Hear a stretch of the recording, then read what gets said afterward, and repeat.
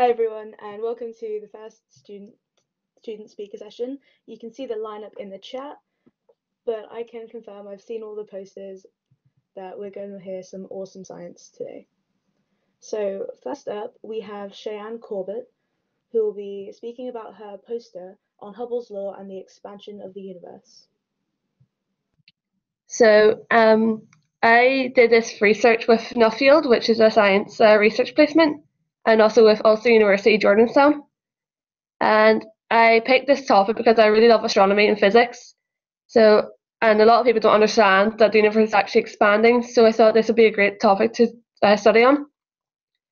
So I used Ulster University's virtual labs along with reports on the internet to understand how Hubble's constant was calculated and why the Hubble's constant is actually changing and what this means for the future of physics.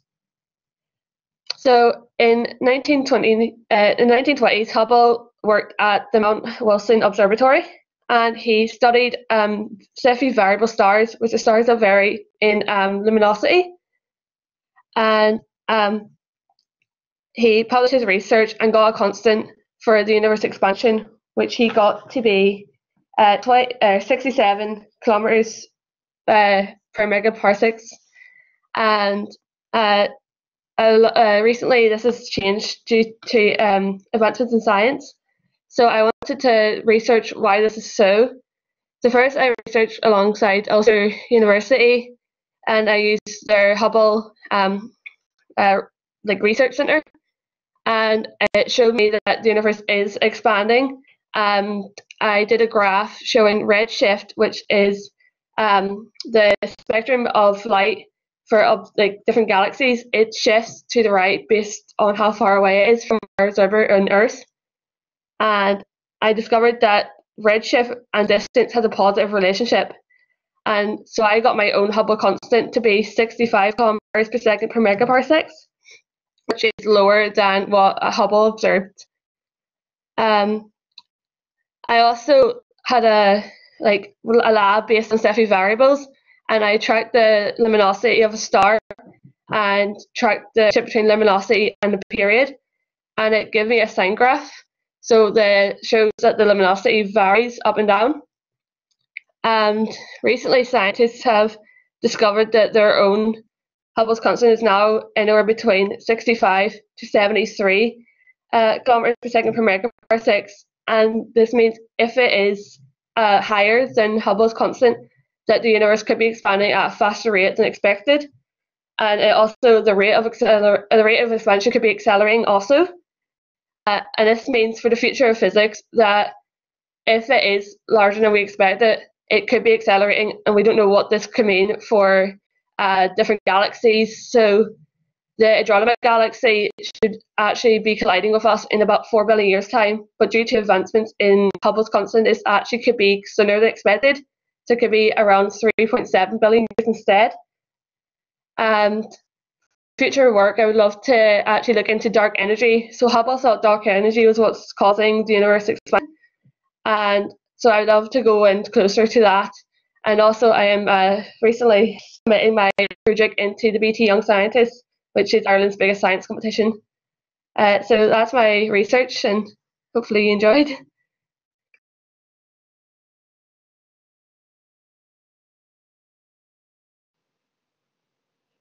Amazing. Thank you, Cheyenne.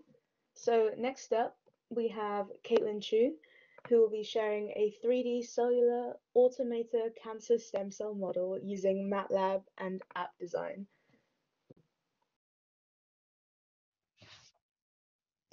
Hello everyone, my name is Caitlin Chu, and today I am presenting to all of you my project, which is a 3D cellular automata cancer stem cell model, which I created using MATLAB and App Designer. And I am a current student at Caltech, so go Beavers, but at the time of this project, I was at St. Francis High School in Mountain View, California. So here's an introduction to my project. So the goal of this project was to create a user-friendly 3D cellular automata model that uses MathWorks, MATLAB, and App Designer to simulate cancer tumor growth that takes into account certain types of cancer stem cell behavior. Now, a lot of this might not make sense. That is totally fine. We will be going through all these concepts. I will be teaching you about cellular automata, cancer stem cell model, and MATLAB and App Designer. So hopefully you will be able to understand everything. So I basically combined these three concepts in my model to simulate tumor growth. And then I analyzed the results, and then I compared them with the expected results. And my conclusion was that my model was pretty good. Okay, so what is cellular automata? So the most important concept of cellular automata is the concept of neighborhoods. So if you look at this grid, you will see this black little square. We call that a cell. And basically the shaded cells surrounding that black cell are the neighbors of that cell. And the properties of these neighbors will essentially define the status of that cell of interest, the black cell, in future steps or generations. So we can see the neighborhoods in 3D here. This is good because my model is a 3D model. And yeah, so local interaction, how do your neighbors impact you? That is the overarching concept of cellular automata. So what is the cancer stem cell model, or the CSC model? So the cancer stem cell model is where only a particular type of cancer cell acts like a stem cell and is responsible for renewing and propagating cancer cells. So as you can see, this right here is the non-cancer cell model. So as you can see, all these tumor cells here, they're all propagating. They're all contributing to tumor growth equally. And here you can see the cancer stem cell model. You can see that these non-cancer stem cells are not really propagating, but this cancer stem cell is propagating a lot. So it's responsible for a lot of the tumor growth. And why is this important? Because you only need to target a specific type of cell, the cancer stem cell, to halt cancer tumor growth.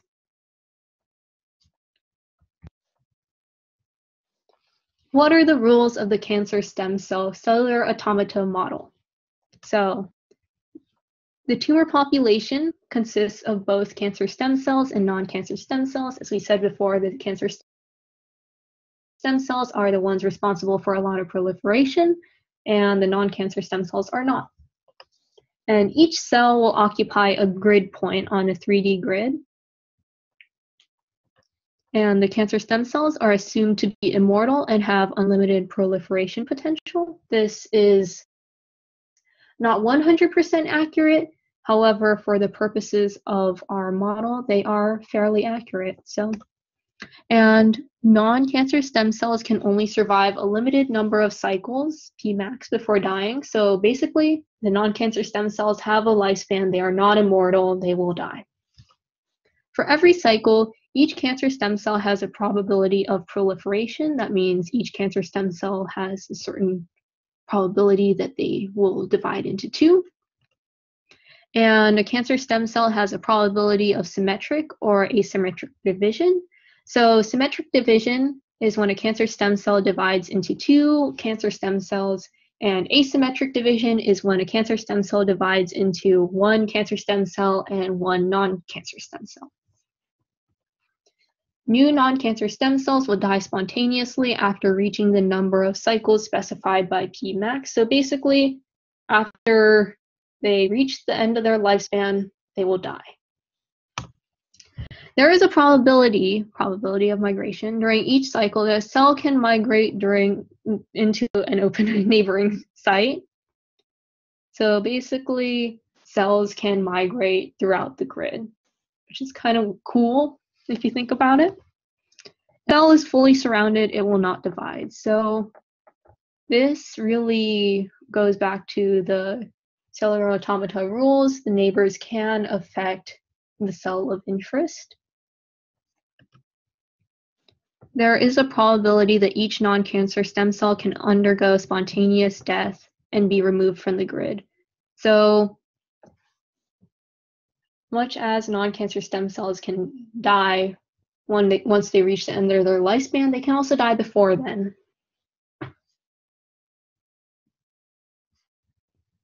So here we are looking at the MATLAB App Designer interface. So MATLAB is basically the hard computational programming language, and App Designer is the part that contributes to the interface, the part that makes it look pretty. So you can see the App Designer aspect, and this is it's really pretty. And here you can see the MATLAB code, which is, I guess, not as aesthetically pleasing.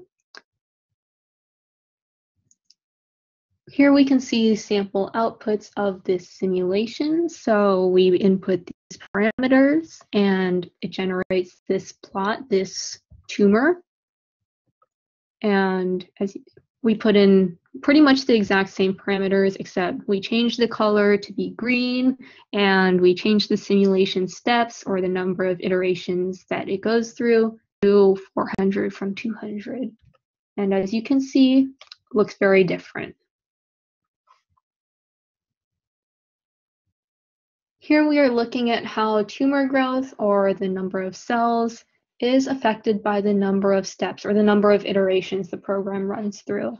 And you can see that the more simulation steps the program takes, the more cells there will be, which makes sense because over time, the cancer stem cells will be proliferating a lot, producing a lot more cells.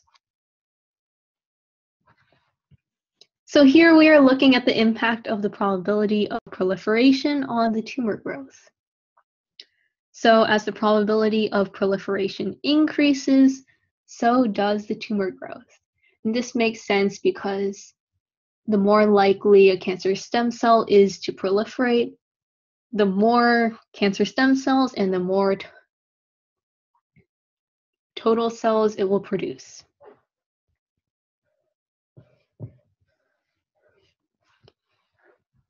Here we are looking at the probability of symmetric division and how that impacts the tumor growth. So, as you can see, as the probability of symmetric division increases, so does the number of cancer stem cells, and so does, to some extent, the number of total cells. Both of these make sense because the more likely a cancer stem cell is to divide symmetrically, the more likely it is to produce more cancer stem cells, because symmetric division produces more cancer stem cells than asymmetric division does. Here we are looking at the probability of non-cancer stem cell death and how that affects the tumor growth. And as you can see, as the probability of death increases, the number of total cells ends up decreasing. This is because the number of non-cancer stem cells decreases because they are all dying, basically. Here we are looking at the probability of migration, and this does not really seem to affect the number of cancer stem cells or the number of total cells. However,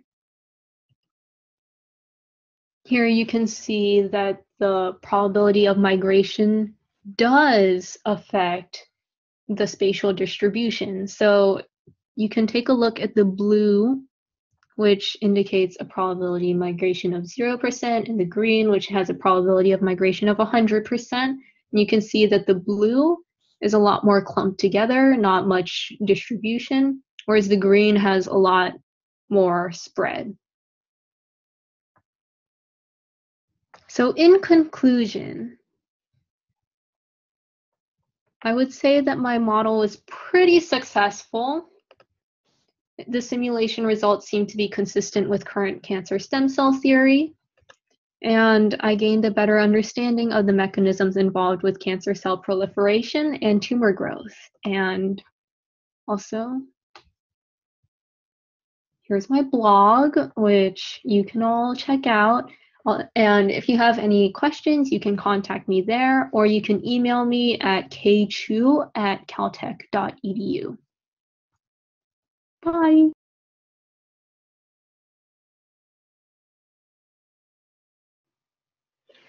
Fab, that was Caitlin Chu, and next up we have Max Harvey, who will be presenting bedroom spectrometry using LEGO and LEDs.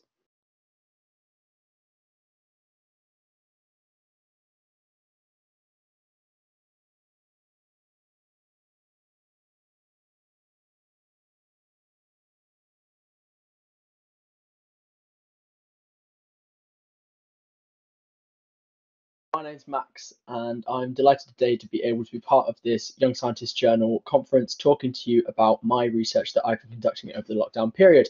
Now, the title of my research is Bedroom Spectrometry, or to give it its full name, you can see that at the bottom of your screens.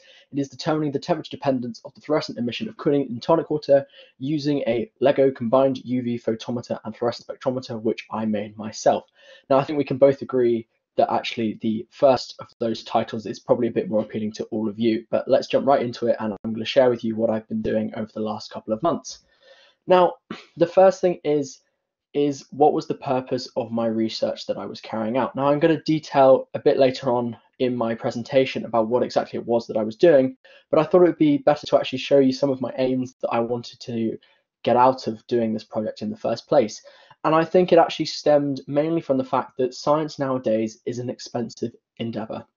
If we look at projects such as the Large Hadron Collider, liquid xenon time projection chambers for detecting dark matter particles, and gravitational wave observatories, and these are multi-million, sometimes even billion-dollar projects that are just way out of the grasp of anything that we can achieve at school as an A-level student like myself. And what I wanted to try and do was to show how students at my level can actually push the boundaries of what students in the A-level syllabus or IB or anything like that can actually do, and try and do something a bit different from what you'll just be doing on your normal specifications. And I wanted to look at a process known as fluorescence, which is something which I think is a really cool phenomenon. And I'm going to talk a bit more about that later in a couple of later slides when I actually talk about what I did in the project. But I wanted to look at something which was completely out of the realms of my courses that I was studying within my A-levels, and to really try and push the boundaries and what we think about what students at my level are kind of expected to do, and to try and do something original that hadn't really been done by anyone that I'd met before. So what is fluorescence? Now, fluorescence is a mechanism for decay within this kind of broader topic called photochemistry, which is mainly about how light interacts with matter. And specifically, it's really kind of looking at how electrons are affected by incoming photons and how this can change the electrons within a molecule and how these electrons can change in their different energies and what kind of effects this have on the molecule itself. Now, the most common kind of thing associated with fluorescence is actually the emission of light.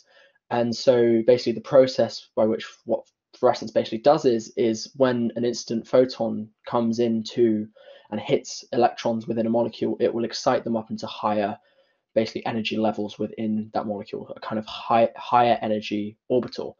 And from that point, these electrons will then fall back down to their ground state, emitting visible light in a lot of cases, which we can actually observe. And although in order to kind of understand what I've done in this project, you don't have to have a complete grasp of photochemistry itself, it is nice to kind of know what it was that I was looking for. And you can see in the bottom right of your screens that there's actually a picture there of some water on the left and some tonic water on the right. Now, tonic water actually contains a compound called quinine, and quinine is one of these so-called fluorescent chemicals. And it's a fluorescent compound, which basically means that when you irradiate it with UV light, it will actually emit blue light. And that's kind of a characterization of fluorescence that we see is when you hit it with high energy radiation and it will emit slightly lower energy radiation. So in this case, we've gone from UV light down to blue light. And fluorescence does also occur similarly in biological organisms, but in this case, it's actually called fluorescence. But then, of course, we also see it in normal compounds or simple molecules such as quinine, but also other ones such as fluorescein, which is a chemical tracer, rhodamine B, which is a dye used for tracking water currents. And the way in which we try to look at fluorescence usually is we use incredibly expensive machines called fluorometers or UV photometers, along those kind of lines. And these are multi-thousand-pound machines or dollars, depending on which part of the world you come from. And they're really expensive. They're really technical. They use lots of computer algorithms such as Fourier transforms to analyze the data, but also incredibly precise equipment in order to actually take the data in the first place. And this kind of poses a problem for anyone wanting to look into fluorescence as a whole, because in order to do so, like we said earlier, science is expensive. And although the cost of a fluorometer would be small compared to building your own particle collider, it's still not a cheap endeavor to go upon. And so what I really wanted to do is I wanted to see how much I could actually investigate into this phenomenon from the comfort of my bedroom, hence the title of bedroom spectrometry.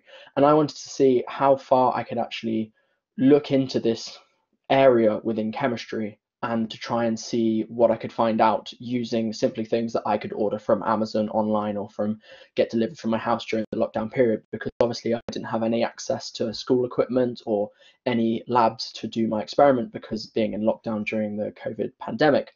And so what I actually did is I found a design from some Norwegian professors of how to build your own spectrometer. And you can see on the bottom left is actually at its fundamentals what the most basic fluorescent spectrometer would look like. And this is actually the design that I followed from these Norwegian professors.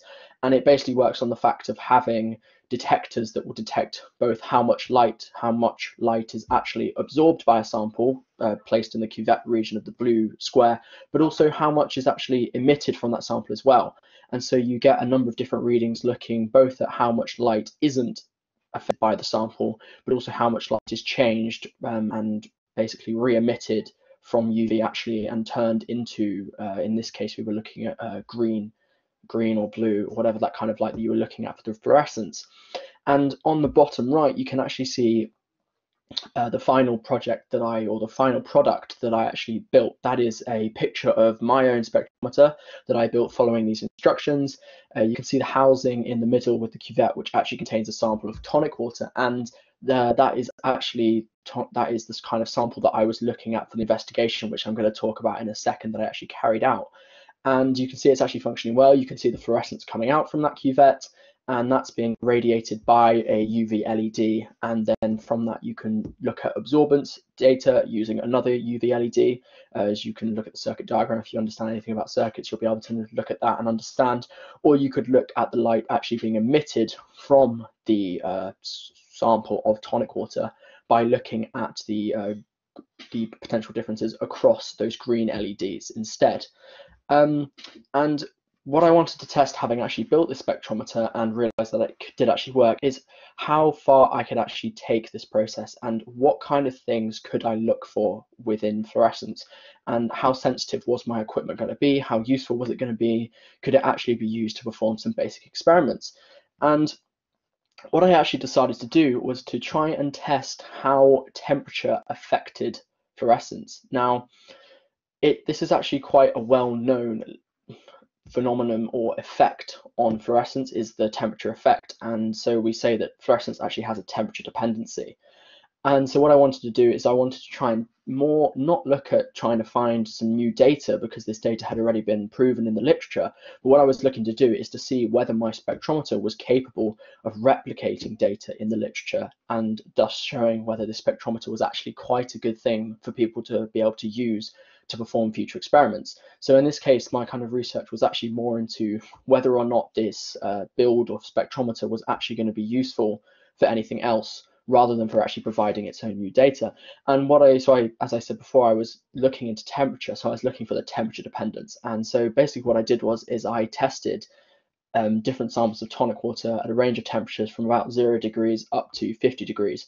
And I was looking for changes in the potential differences across those green LEDs that you saw on the previous slide. So I was looking at changes in the potential differences across those LEDs, which were basically measuring the intensity of the fluorescent emission.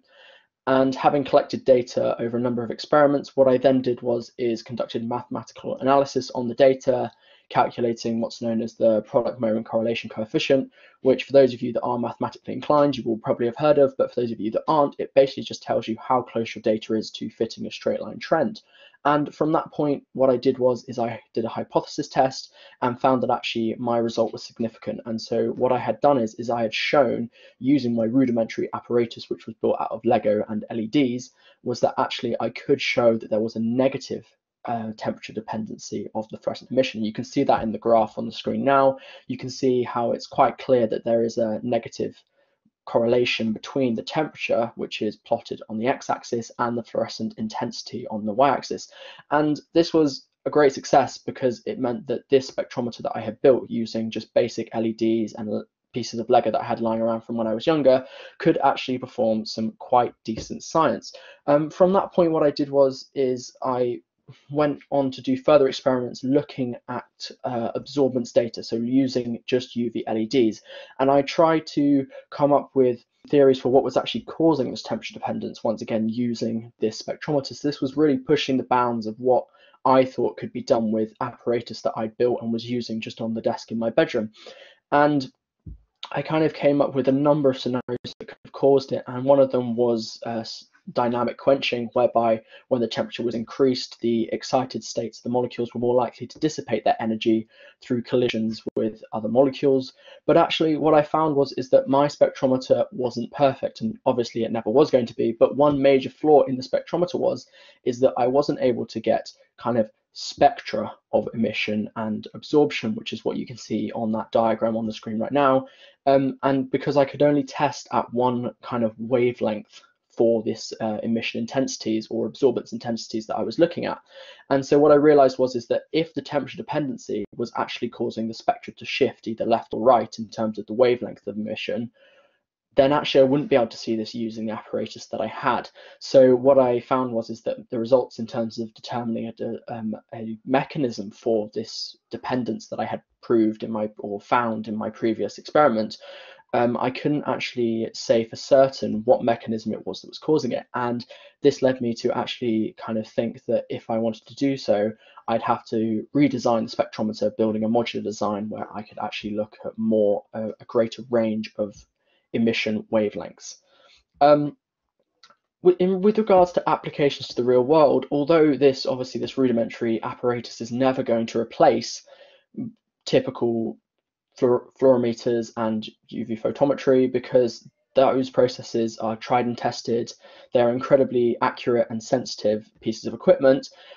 What it does show is that there are ways to get people involved with higher level topics which are not involved within their courses. And that was a real big stepping stone for me into wanting to study chemistry at a higher level, because I could really see how actually this was a really great way to bridge the gap to different topics that were outside of my courses. So thanks for listening, and if you have any questions, I'm afraid I'm not here live talking to you, but if you talk to me on the Discord server, I will be able to answer any questions that you have to the best of my ability. So thank you very much and enjoy the rest of the day.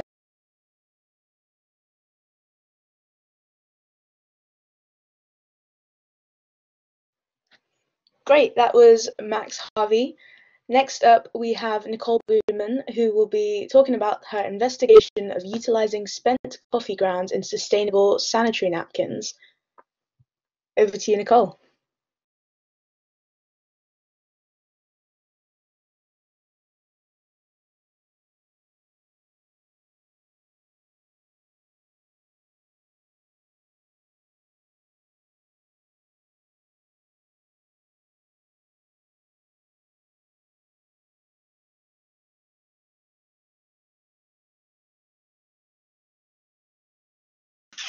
Can you all hear me? And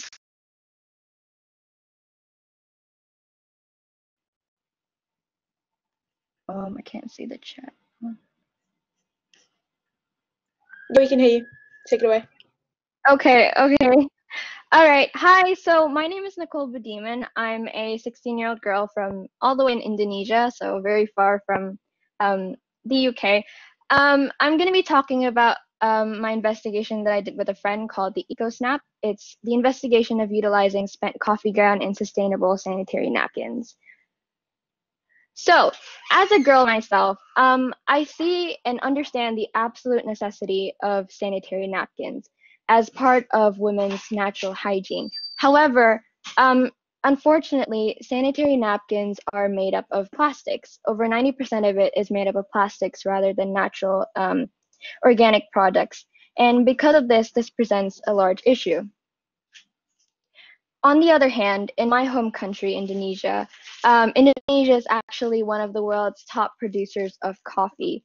And demand of this product in particular has also been steadily increasing within my country. And this thus causes a large production of coffee waste, notably in spent coffee grounds, which is just like this picture that you can see here. In Indonesia alone, 26 tons of sanitary napkin is produced per day. And on the other hand, in Indonesia in 2019, it was noted that 10,700,000 bags of coffee was produced. These are huge numbers. And this is an issue because, of course, plastic can take hundreds of years to degrade and contribute to the plastic problem and global pollution.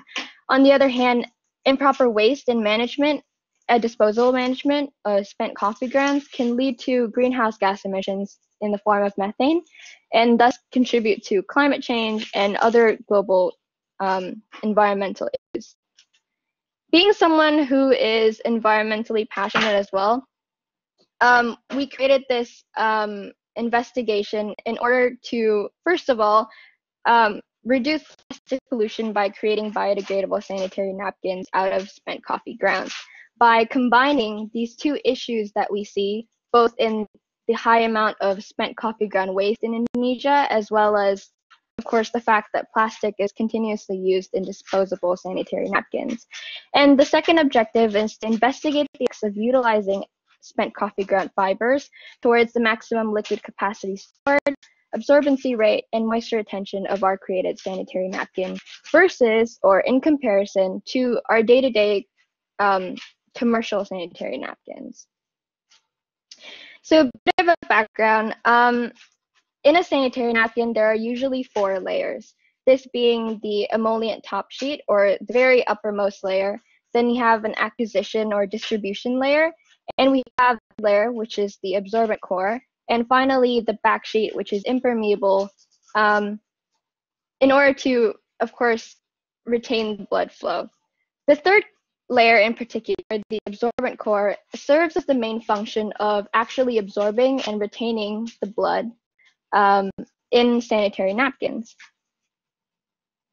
Natural fibers are extremely advantageous towards this purpose because they're hydrophilic, meaning they're highly absorbent, they have strong tensile strength, they're biodegradable and renewable, and of course they're disposable, which is one of the highest functions that are appealing through disposable sanitary napkins we see today.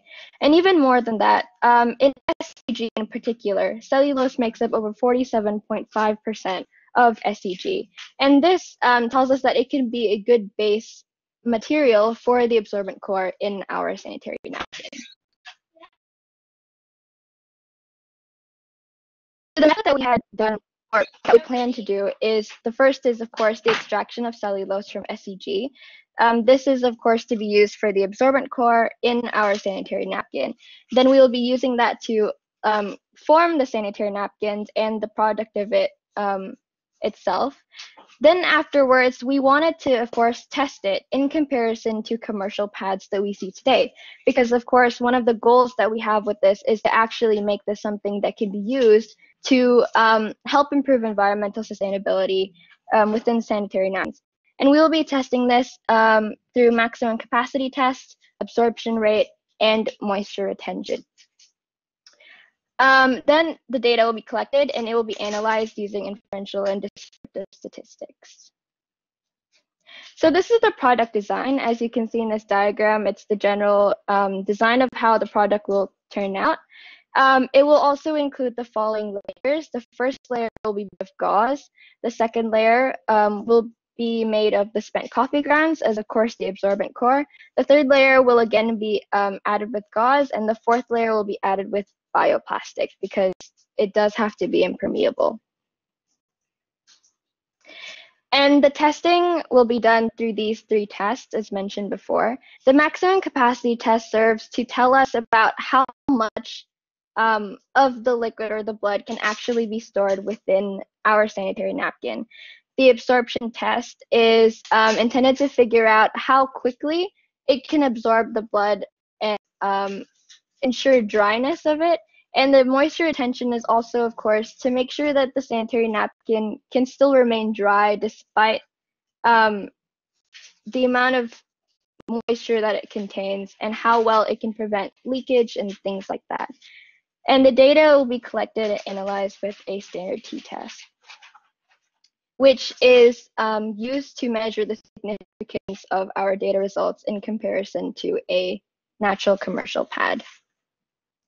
Unfortunately, because of the pandemic, me and my partner have not been able to conduct this experiment yet.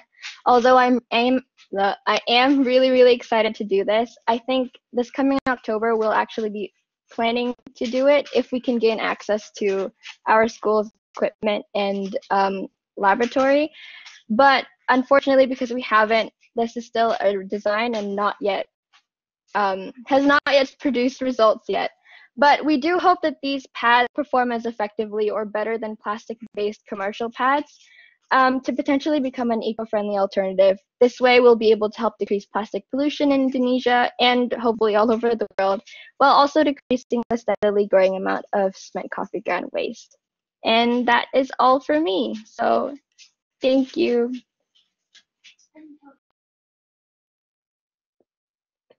Thank you, Nicole. That was awesome. Yeah, I think having an eco-friendly sanitary napkin alternative would be great. Okay, so next up we have the team from the U Talent Academy program. We have Femke, Marit, and Hild. I hope I said your names okay. And they will be presenting on S. aureus alpha toxin mutants, the efficacy through genetic manipulation. All right, over to you guys.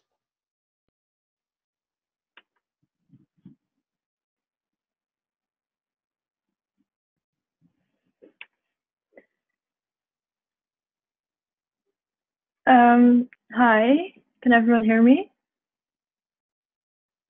Yep.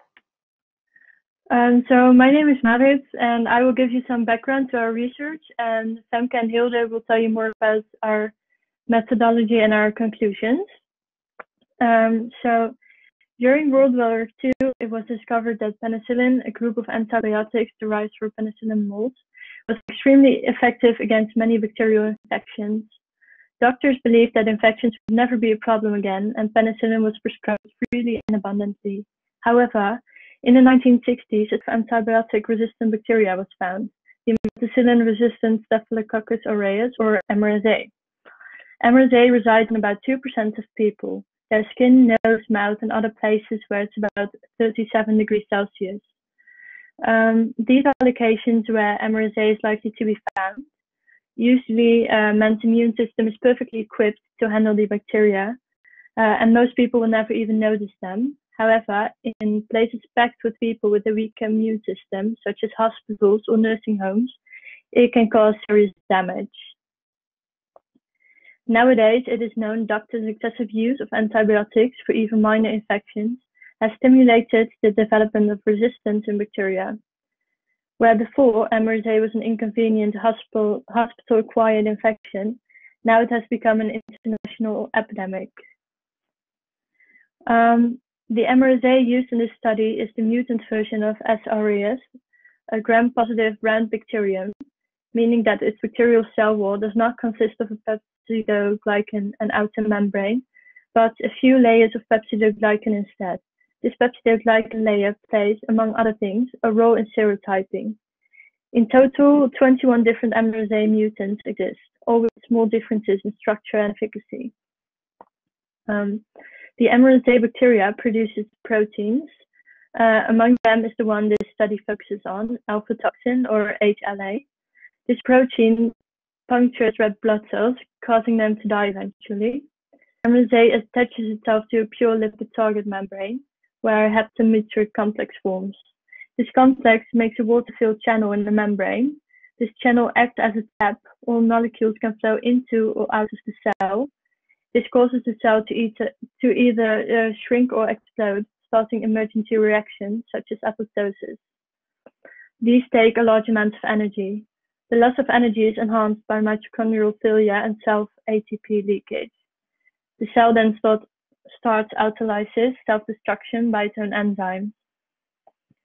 In cells with comparable problems, ESCRT-dependent release of cellular substances can postpone programmed cell death in punctured cells. Perhaps this could be a future aid to the research on MRSA-related falls. This study was performed as part of the conductor research problem called Satellite. Satellite is the first program conducting tests using anti-infective drugs besides antibiotics. The program is part of the New Drugs for Bed Bugs organization. It uses an antibody, not an antibiotic, against its alpha toxin. This means that it does not matter whether or not the bug is resistant, because the antibody would work either way. Another benefit is that it is unlikely that there will be antibody-resistant organisms. Therefore, the drug is sustainable and effective in the long term. For the producer of this antibody and possibly future medicine, it is vital to study mutations in part of the DNA that codes for the alpha toxin. Whether the antibody works for all existing mutations, we will have to find out by examining the toxicity of all mutants compared to the wild type, and that is what we did in our study. This study analyzes the efficacy of 3 of the total 21 mutations of HLA in hemolysis. So, I'm gonna tell you some about how we did this study. We had studied 3 genes and multiplied them by using PCR.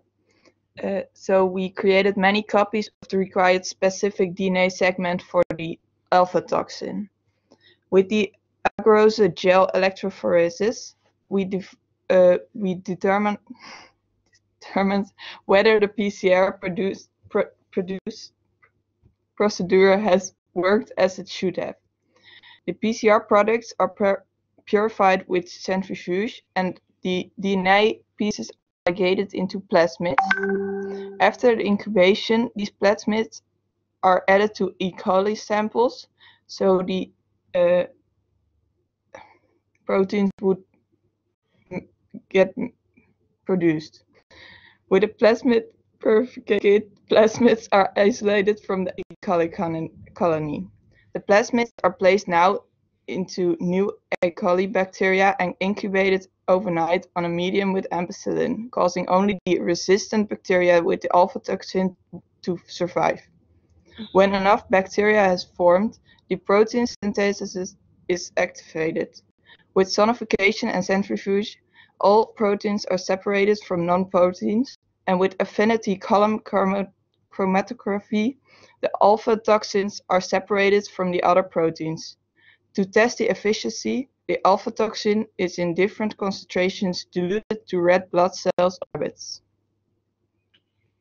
And now on to the results. We placed them in this nice handy graph. And the assay curve is the plot of the lysation of the rabbit blood cells versus the concentrations of the alpha toxin added in different stages of dilution as the centrifugation progresses. As our figure shows, while in smaller concentration the difference between the mutant and the wild type is minimal, the less diluted the alpha toxins are, the more lysis takes place. Overall, all of the mutants tested needed to be present in notably higher concentrations to be equally as effective as the wild type. The alpha toxins exist in 21 different types that we now know of, the wild type and its 20 mutants. But in this project, only 3 of them were tested on how effectively they could lyse rabbit red blood cells in different stages of dilution. The results of this experiment indicate that, contrary to our initial hypothesis, the wild type lyses more effectively than all three tested mutants because it starts its lysation in smaller concentrations than all of the mutants do. Now that the efficacy of the different mutants has been defined, the next step would be to test the difference in theirs compared to when the existing antibody is added. The designed antibody is now in research circulation and diffuses the alpha toxins, and with it the most harmful feature of the MRSA bacterium. Hereafter, it is to be tested whether the antibody also binds with the mutants to result in the wanted deactivation. Hello everybody, my name is Sahil Das and today I'm here with Isham Makamala to present to you our project, the in silico development of a novel DNA-directed interfering RNA fragment to treat SARS-CoV-2. Our advisor is Soumya Suresh. Before I continue with this presentation, I'd like to spend some time talking about COVID-19. COVID-19, which stands for Coronavirus Disease 2019, was first identified in Wuhan, China on January 6, 2019. Since then, it has spread around the world, infecting more than 6 million and killing more than 375,000 people. It is also called SARS-CoV-2, nCoV-2, the novel coronavirus, or simply coronavirus. The coronavirus is closely related to the Middle East Respiratory Syndrome, which was prevalent in 2012 to 2013, and severe acute respiratory syndrome, which was prevalent in 2002 to 2003. SARS-CoV-2 affects the pulmonary and cardiovascular systems by infecting cells with the ACE2 receptor, which are most notably found in the blood vessels and lungs. There have been many attempts at a treatment or vaccine for the virus by various companies, but neither new drugs nor old have been proven to be definitely effective. So moving on, what is ddRNAi? ddRNAi is also called DNA-directed RNA interference. We're using a short RNA fragment to inhibit the transcription of a certain complementary DNA segment, therefore preventing the formation of proteins that are derived from those genes. ddRNAi uses the animal cell's pre-existing machinery to operate so that it is potent for a virtually infinite amount of time. Before we get started, I would like to define some keywords. RNAi, which stands for RNA interference, uses RNA to inhibit a gene. siRNA, which stands for short interfering RNA, is a short sequence around 19 base pairs used in RNA interference, which binds to the complementary sequence on the gene, which in turn stops translation. shRNA, which stands for small hairpin RNA, is a short sequence with a tight hairpin turn. shRNA is an artificial RNA molecule, and it can be used to silence gene expression using RNAi by delivering plasmids through viral or bacterial vectors. The mRNA secondary structure, also called mRNA motif, mainly plays a structural role and facilitates target site accessibility, improving efficiency of the siRNA fragment.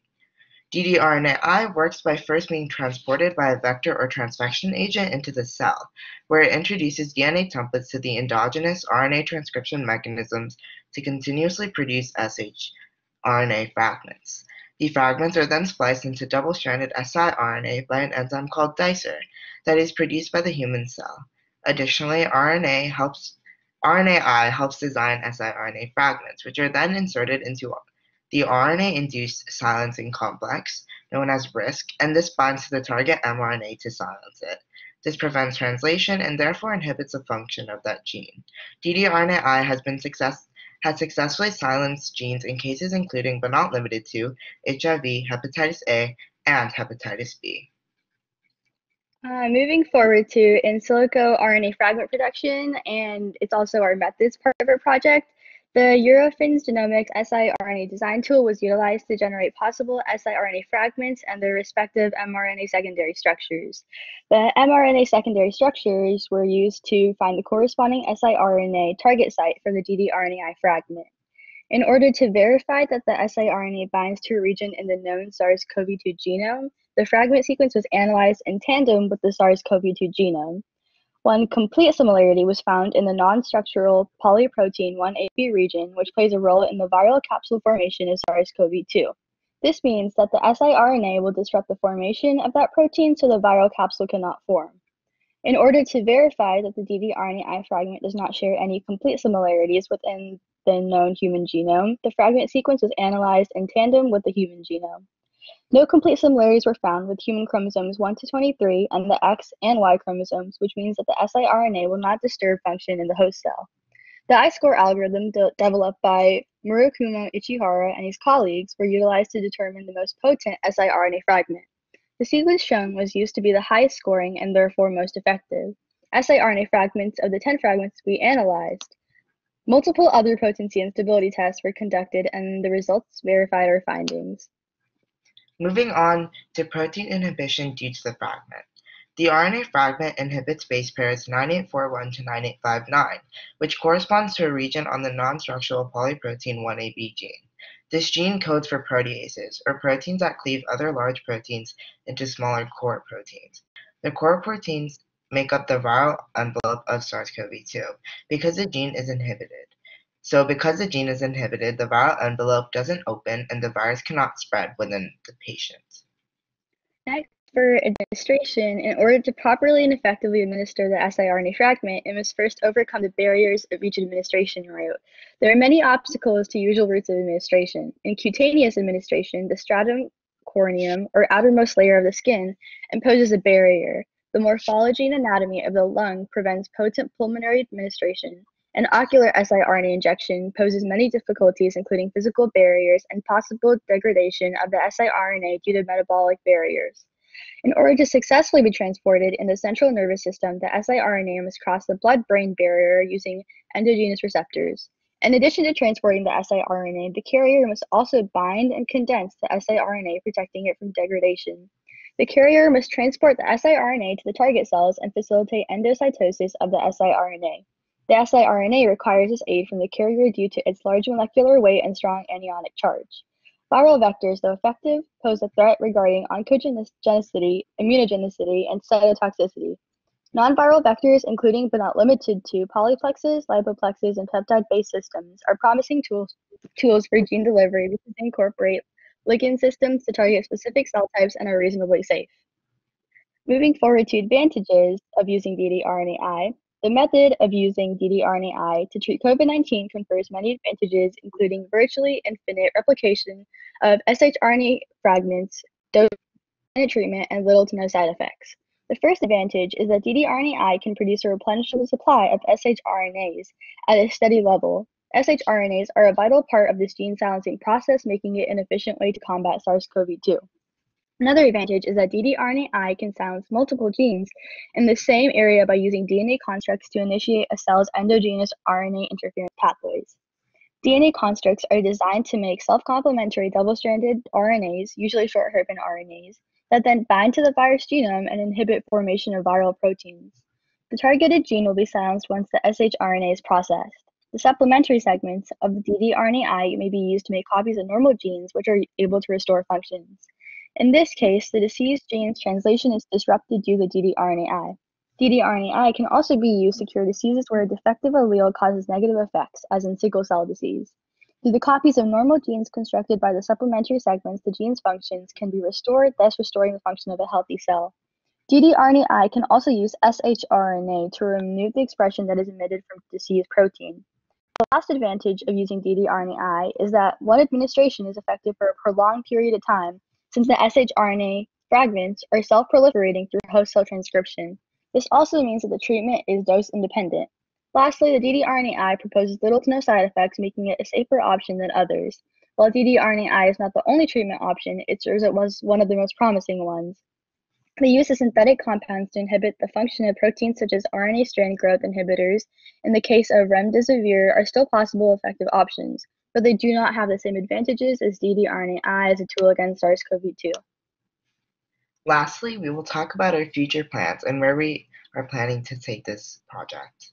Our future plans are split into two parts: observing dd-RNAi delivery systems in yeast cells and testing the dd-RNAi in bacteria with the use of plasmids, which are circular pieces of DNA that replicate independently from the host's chromosomal DNA. Lab-made plasmids are artificial and designed to introduce foreign DNA into another cell. To study delivery systems in yeast cells, we will perform transfection, the process of introducing foreign nucleic acids to eukaryotic cells. Since DNA is negatively charged, it cannot pass through the plasma membrane on its own. Lipofectamine 3000 reagent will be used to neutralize the DNA, so it can enter yeast cells. We will use PCR and an LC-MS machine to observe whether the ddRNAi can pass through the plasma membrane. Before I explain the second part of our future plans, I need to talk about how we ordered and extracted our plasmids.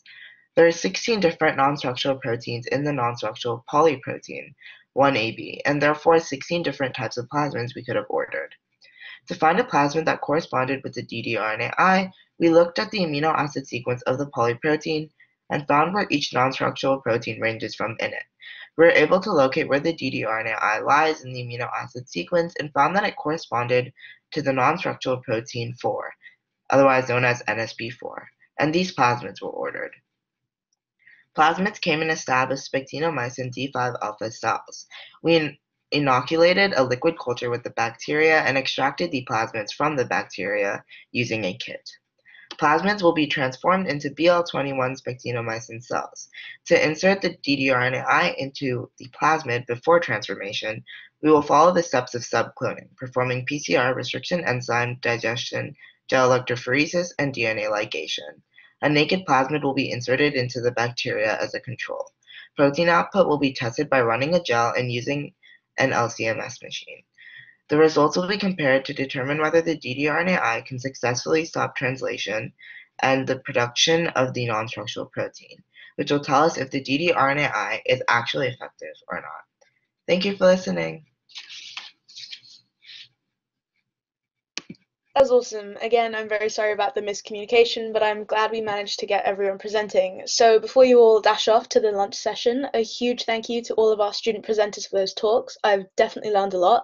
And also a thank you to our judges for being here too.